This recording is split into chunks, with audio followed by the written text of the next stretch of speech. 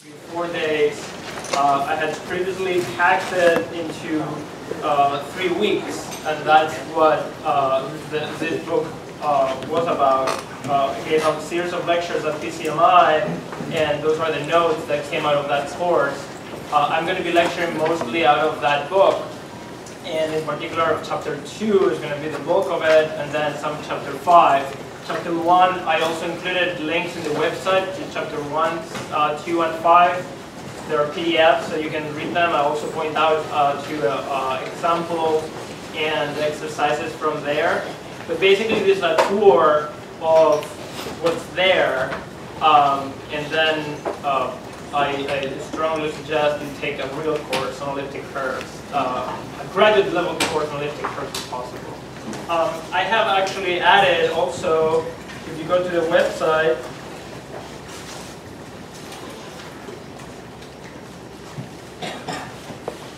so if you go to the thing about lecture A2, so I've started to build some set of links in here, but in particular there's a set of links to references, books on elliptic curves. As everyone will tell you, the Bible on elliptic curves is Silverman's book. So this is the book you want to read eventually. Whether you're there or not, that's your goal, is to read that at least 10 times. So we're going to try to get you there, that you're at least interested in opening the book. Once you start there, I think you won't stop. Okay, so let's get started. So what is an elliptic curve?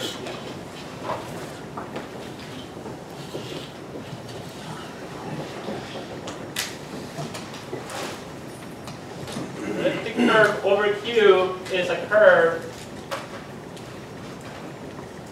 given by an equation of the form y squared equals x cubed plus ax plus b with a and b rational numbers, and we are actually going to make sure this quantity is not 0. Okay, so now if you've never seen an elliptic curve before, you look at that and it seems like very oddly specific definition. Why these curves in particular? Why are so many people interested in these particular curves? So they're recording this, so let's rewind and start from the beginning. Why elliptic curves?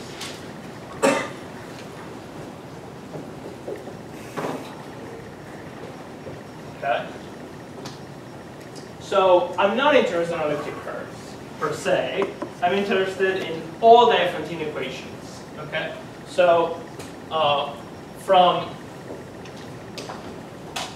the time of Diophantus of Alexandria, from where that name comes from, there are many problems that are very easy to state in number theory that end up in some polynomial equation with integer coefficients, and the solution is there.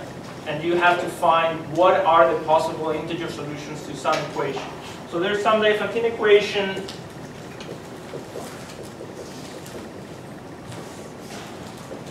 like this, where f is some polynomial in a number of variables. So a polynomial with integer coefficients. And I'm interested in solving this equation. And by that I mean 2 questions. I want to know, I'm going to call this C, and I want to find what are the integral points and the rational points. So I want to find all the integer solutions, the solutions with integer coefficients, and also all the ones with rational coefficients. And Diophantus, back in 2,000 years ago, he wrote several volumes of problems like this. His whole book where that Fermat was reading when he started writing his book and writing in the margins. Well, what Diophantus does is like, here's an equation, here's how you solve it. Here's an equation, here's how you solve it. Here's an equation, here's how you solve it. And they are all equations of this form, and he's giving you tricks. Just it's like compilation of the greatest hits of tricks on how to solve the Diophantine equation. So let's see where we are. Okay, solving the Diophantine equations. There are two variables here, sort of in the study of Diophantine equations.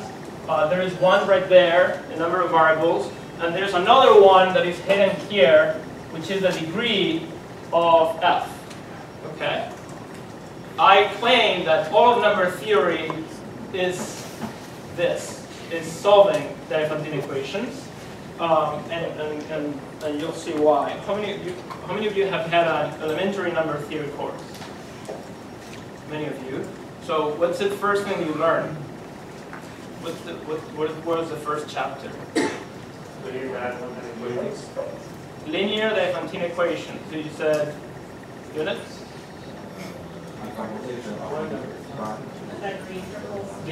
Division.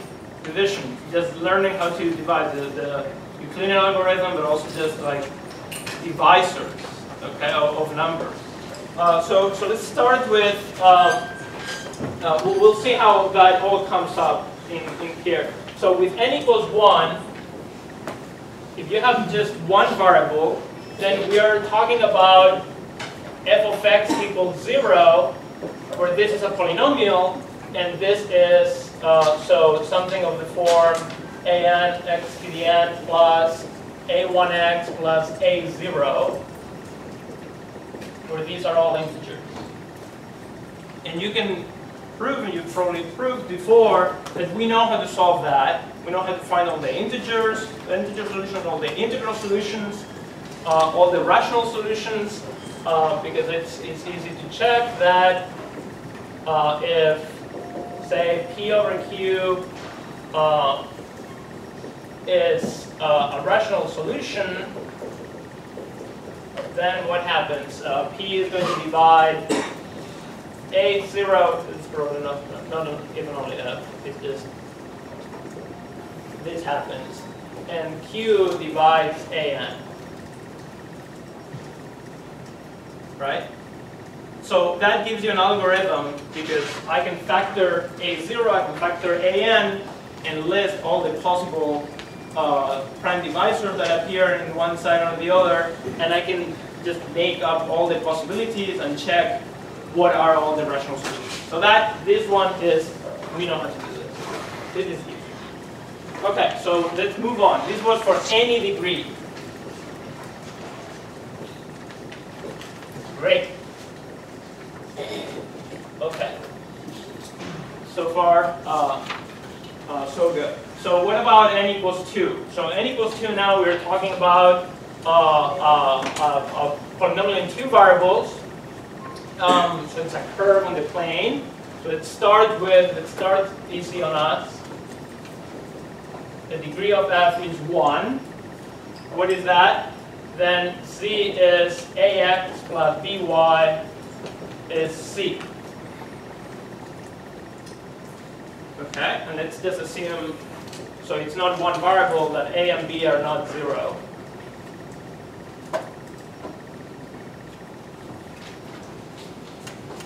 Okay, are there rational solutions on the line? There's always rational solutions. You can take x to be any rational number you want and then solve for y or vice versa. Okay? So over q, there are infinitely many points always, and you just solve for one variable in terms of the other, and you parameterize all of them.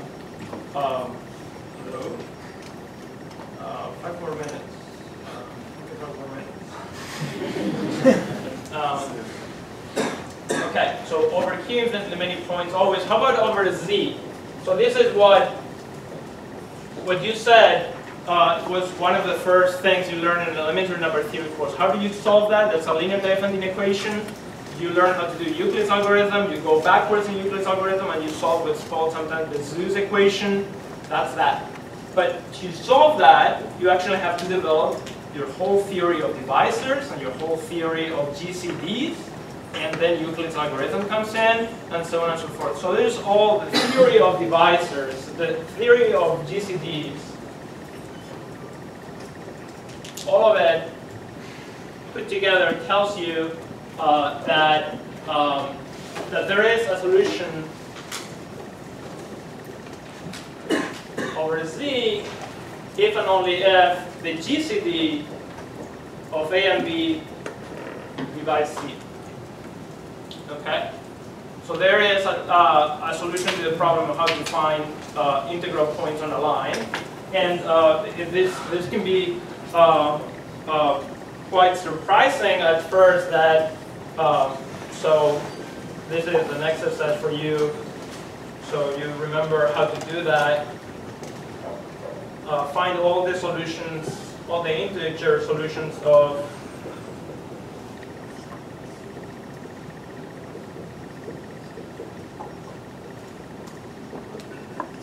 so two lines that are very similar, they end up having completely different behavior, that one will have infinitely many points and the other one will not because of this.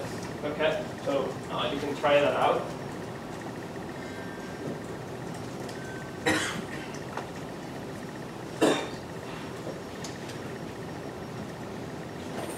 All right, so we're done. Within 2, degree f is 1. Let's move on. How about n2, degree of f is 2. Well, now your curve is a conic. Okay, I'm going to be skipping singular cases. If your quadratic polynomial is singular in some way, it basically is the product of two lines. Okay, but you can reduce it to the case that it's the product of two lines, and we know how to find solutions in each line. Forget about it. So I'm going to look at curves that are smooth, and that will be a conic. Okay, so C now will be something like this.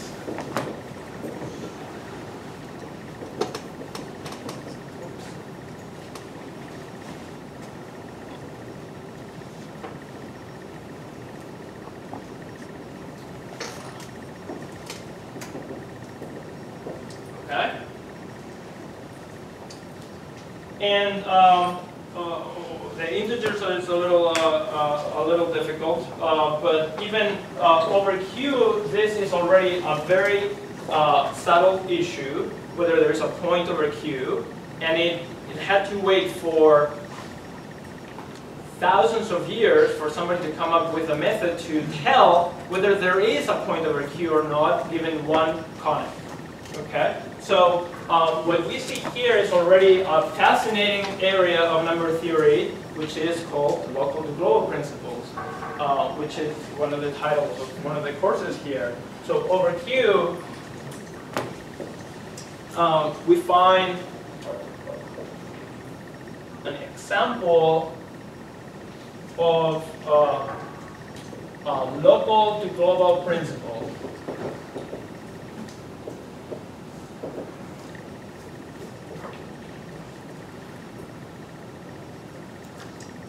Which is called the Hasse principle, or the theorem of Hasse-Minkowski.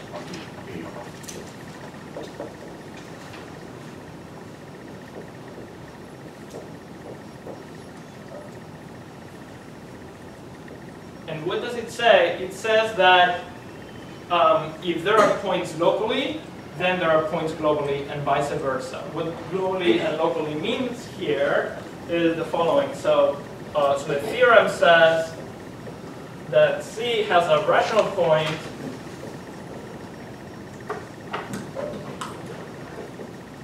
if and only if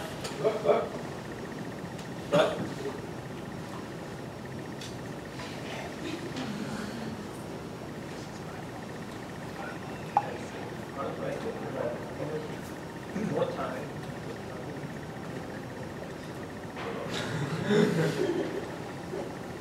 Okay. C has a Q rational point if and only if C has points locally.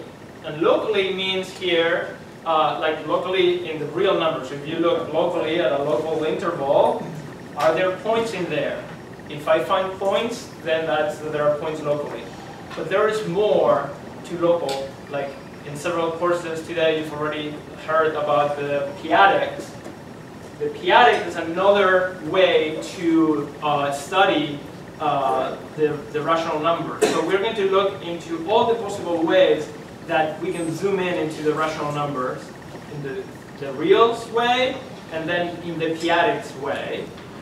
So if there are points over the reals and over QP for all P, then there is a rational number and vice versa. So this actually, there's an appendix in my book about a very short introduction to the p-adics. But you will learn more. I think there were a lot of promises being made today, and people who were going to do this and that later on. But I think Liang in particular said that he will do some more of the p-adics tomorrow. You can see like a 2-3 page introduction to the p-adics over there. For now, if you've had some elementary number theory, it just says that there are solutions modulo p to the n for every n. Okay? So solutions, more or less, is solutions modulo p to the n for all p and all n.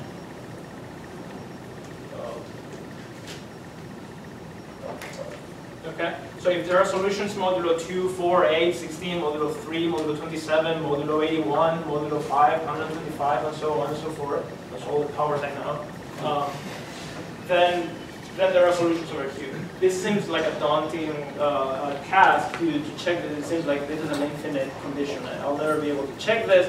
It turns out this is not so. You just have to check. If you multiply all the coefficients together, look at what primes are there, that is, those are the primes that you actually have to check. So you have to check that, and you don't have to go much farther than modulo 8 and then modulo p for every other p, basically, in here. So, so this is something that you can actually do, okay, and check fairly easily. And then it tells you, yes, there is a point. And then you let a computer run, and it finds it for you. Okay, so that basically solves in a very, very surprising way, and a very, well, not surprising, but it's something that we would hope for, that basically these somehow encode all the arithmetic prime by prime, this encodes the real arithmetic, and if everything works out, then there should be a point there. How else would it work without there being some sort of like, this is what we call global, so some global shadow of a point. These are the shadows at every completion. If there is a shadow everywhere, there's going to be something making a shadow. Okay? So, for instance, if you look at conics, this has no points because it fails in the real numbers. No real points. Okay. What about this one? This one has real points, right? The square root of 3, 0 is 1. But there are no solutions modulo 4, so there cannot be integer solutions, for instance, and that creates all sorts of problems, so there are no rational solutions either. So mod 4, it fails. What about this one? Well, that one, there are over the reals, there are solutions modulo 4, because 113 is 1 mod 4. And if you start checking, there are solutions modulo everything. So where is the point? Can you see a point? I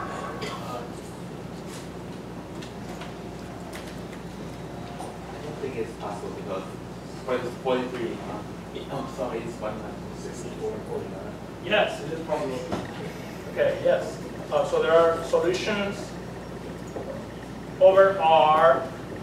You can check that there are solutions over every QP, and Hassan-Minkowski tells you, like, okay, go ahead and look now because there is one. Go and find it, and you can find it. It turns out x equals 7, y equals 8 is the solution. 49 plus 64 is 913. Okay, very good. All right, I have 1 point. Are there infinitely many points over Q?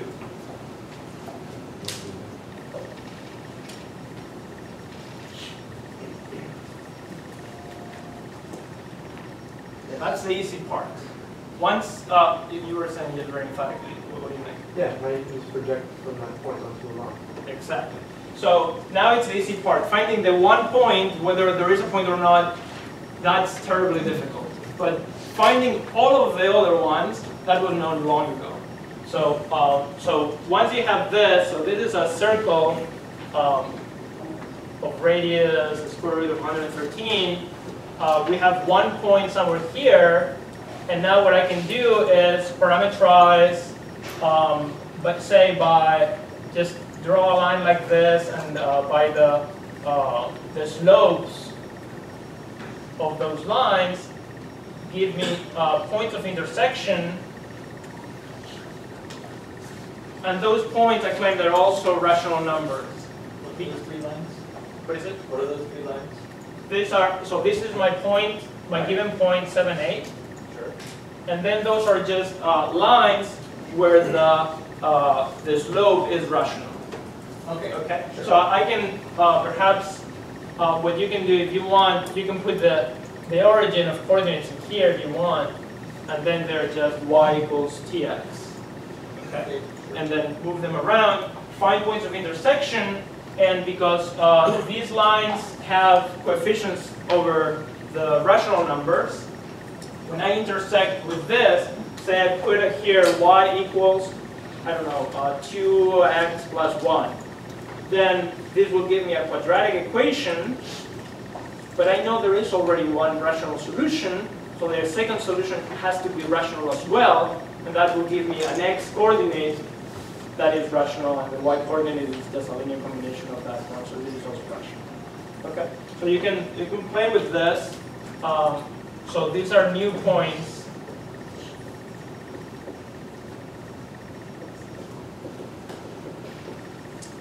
So if you see, I suggest you, if you've never done this or you are rusty, that you do exercise 2.12.2 in the notes, where you do some parameterization of this sort. And the thing is that this whole stereographic projection, and you get every point. You get every rational point on this circle will be one of these. So you can go both ways. That if you do a line, the intersection is rational. If you have another one, you do the line, and you see that it also comes from this construction. Okay, how about over Z? So the integral points is another very typical chapter in elementary number theory books, which is Pell's equation. Basically, over Z, any conic, you can reduce it, you can complete squares and do a bunch of transformations that reduces the problem to finding points on Pell's equation, something of this sort.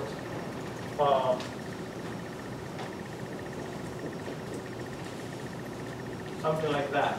And there are several methods that have been found to solve Pell's equation. For instance, I don't know how many of you have know about continuous fractions. Okay, so using continuous fractions, you can actually find solutions to Pell's equation and find all the solutions to Pell's equation and so on. So I'm not going to go into that, but basically we also know how to find the integral points on conics. By the way, if it's a circle like this, you don't have to go that route. If it's a circle, then, well, it's just, there's only finitely many possibilities for x and y. You just check them all, or do some congruences. You can see, you can do a bunch of things, but it's a finite computation. This is the Pell's equation comes when, so the conics can be classified into ellipses, parabolas, or hyperbolas. The Pell's equation is the hardest one, is the hyperbola case. The parabola case, the circle case, those are easy to parameterize. Okay, the point being, we know how to do also for quadratic equations, but there's a whole very rich theory that was created just for each one of these cases, which is staples of number theory. Okay, so what about the next step? Where were we? N equals 2, degree f equals 2. Okay, humanity is doing very well so far. Okay, so what about cubic equation? So C is now a plane cubic. So it is something like this. I'm not going to write all the coefficients now. It goes something like this. Okay? So this is a very interesting case because unlike the previous cases, when we had one rational point, we had infinitely many of them. And we had both. There are sometimes no points, no rational points. That implies no Q points. Okay, so there are examples where there are no rational points whatsoever. But in this case, there are all possible flavors come into place. That there are, there can be no Q points, only finitely many, but finitely many being positive, so a few. Finitely many points, or infinitely many points.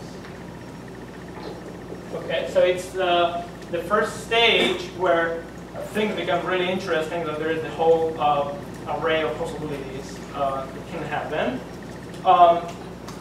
But the bad news is that here's where the humanity has stopped. We don't know how to do it. Essentially, we don't know how to solve this either over Q or over Z. We're stuck. So, so here's the bad news.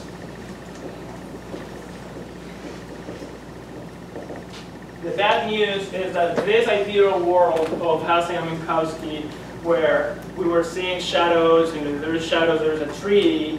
Now we see shadows, and sometimes we see nothing.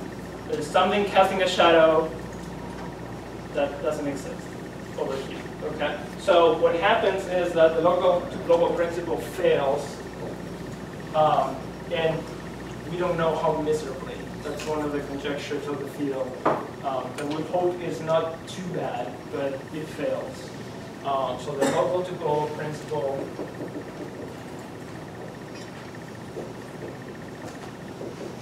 that we know that it fails. So, so there are cubics that have solutions over R over QP, but there are no Q solutions. Okay? The first such example of such things is called Selmer's example. It's 3x cubed plus 4, y cubed equals 5. That has such a property. There are real points, there are points over every QP, but there are no rational solutions. So that's very tough news for us, because that was such a good method to find at least some computational method to find whether there are points or not. And the bad news keep piling up, which is that this also fails to some degree. That if I have one solution, can I find all the other ones? No. So we do not have an algorithm to find the Q rational points on C, even if we know one point. Okay? So this is the frontier of the theory of definite inequations, and this is elliptic curve. This is why we're interested, because a cubic equation, a cubic plane, plane cubic with at least one point, that is an elliptic curve, a non-singular plane cubic. So a non-singular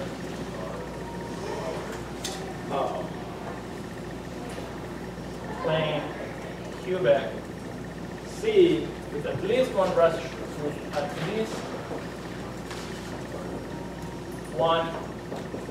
Q point is called an elliptic curve.